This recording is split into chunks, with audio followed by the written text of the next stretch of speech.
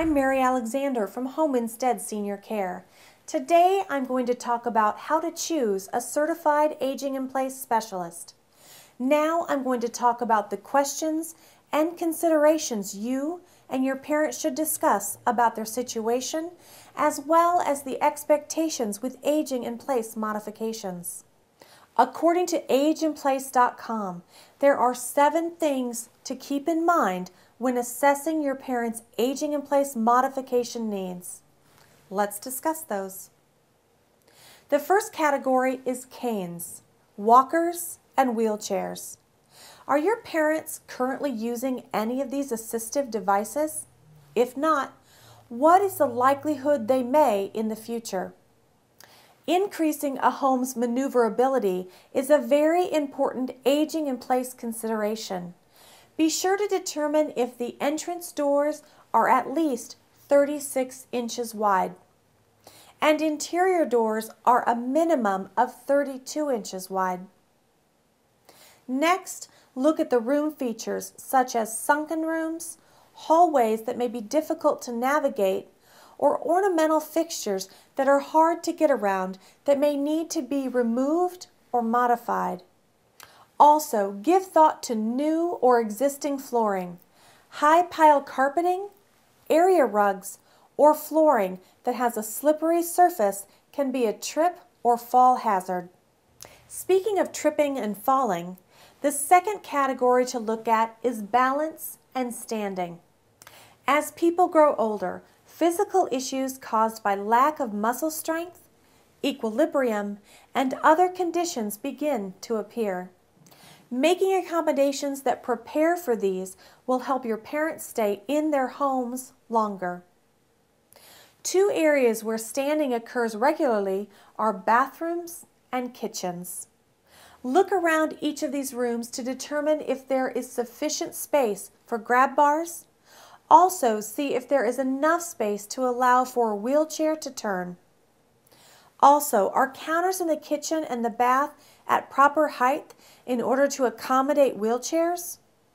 Regardless of the room, you should work with your parents to ensure that there is ample place to provide chairs or benches so they can perform regular tasks. The third category to consider is bending and reaching. The best approach to help your parents is to keep things within easy reach.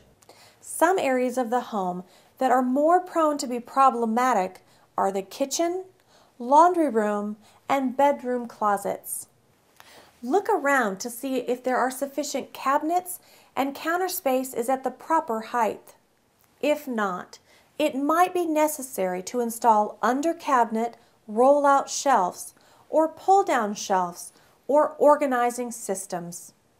The fourth category to look at is if your parents have reduced hearing. The sounds of doorbells, alarms, and telephone rings are often among the first that become difficult to hear. It may become necessary to have phones and doorbell chimes in multiple rooms. Therefore, you should look to see if there are sufficient outlets. Also, make sure smoke and carbon monoxide alarms are near where they sleep and spend most of their time.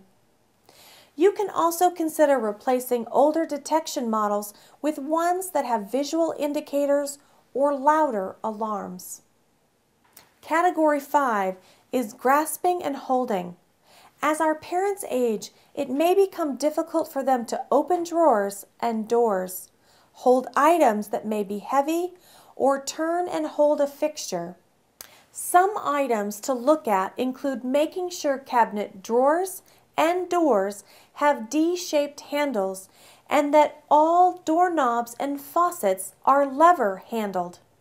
The 6th category is eyesight. Ensuring proper lighting is one of the best things you can do for your parents if they have difficulty seeing. Next, make sure floor transitions are easily distinguishable, such as having contrasting colors between levels and rooms.